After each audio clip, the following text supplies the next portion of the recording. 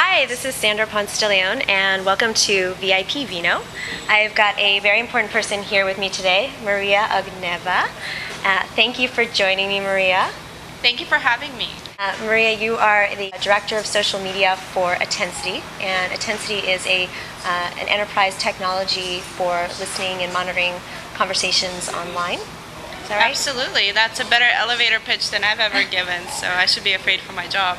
So basically what we do is, the problem is that social media there are huge volumes, right? People are talking on Twitter, they're going to talk about you no matter what. They're blogging about you, so you need to listen, and you need to, even beyond that, you need to understand what's actually going on, what the trends are, and you need tools to engage, and that's where we come in. That's great. That's great. Well, we're going to talk a little bit more about Attensity and some of your findings. But before that, let's have some bubbles. We're drinking a Spanish cava in honor of the winners of the World Cup, which is coming up, Spain. Cheers. And it's called a vino. So let's have a taste, shall we? Absolutely. Little citrusy. It's dry. It's very pleasant. I like it. I like it too. It's very nice. Tiny little bubbles, which are good. That's good. Sign of quality. Yes, absolutely. Talking about the World Cup, we've got World Cup mania happening right now. It's Spain versus the Netherlands. Obviously, I'm a Spanish fan, and so, I know that the chatter online isn't necessarily predictive of who's going to win. That's why we've got Paul the Octopus. What's the sentiment around the game? Who's favored to win? So actually, it's pretty even. So in terms of volume, and you can check out our blog at blog.attensity.com for the full scoop. But here's a brief recap. It's actually really, really close. So Spain just has a tiny smidge more than the Netherlands in terms of volume, but the Netherlands is slightly more positively colored. So who knows, right? It's not based on social media, really. It's based on skill. Paul the Octopus knows. I guess we'll see. Only time will tell. So. Right. Well, very cool. So I was reading about and actually following your travels recently, and you actually got stuck in a cloud, so to speak. And we're not talking tag cloud here. We're talking a real volcanic ash cloud. And during those issues, you turned to social media to help you. So tell us a little bit about that experience. What was that like? Absolutely. So I was in Russia. I was traveling to see my family, and I was trying to get back to the States, and I couldn't.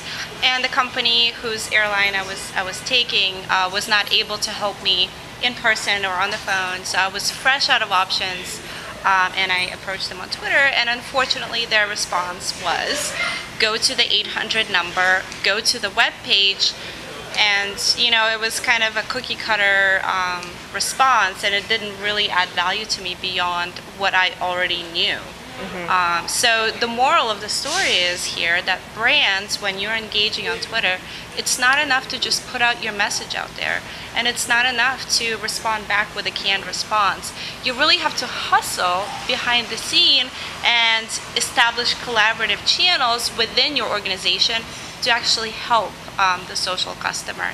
And that's really what social CRM hinges upon, right? Are you able to set up your organization so you can talk to each other and solve problems for the customers that are approaching you in social media, on email, and other channels? Right. And the social customer is a customer that is becoming more and more present in today's world of social media. So they expect to get their customer service issues handled via the social channels. Absolutely. Right.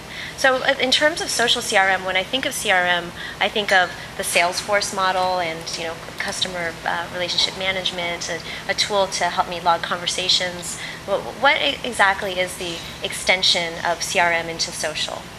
So I think that's kind of a dangerous way to think about social CRM, because it's not just a bolt-on top of your CRM. It's not really a customer relationship model anymore, because customers are actually managing you, and that's more like it, right? Are you able to work together as an organization? Have you set up the necessary collaborative processes to actually help the social customer? And taking it a step further, are you able to collaborate with the social customer to give them the product that they actually want, right? So listening becomes key, analysis becomes key, and really setting up your organization culturally first and Right. process-wise second. And of course, capturing the conversations. Right. You need to be able to do that too, obviously. Right. Well, I think that's also sort of the lesson learned for brands and brand marketing in general. You're not in control of your brand anymore. And You're not. It means you have to have a collaborative process with your customers. And better yet, even if your customers are helping you manage the brand and giving each other customer service.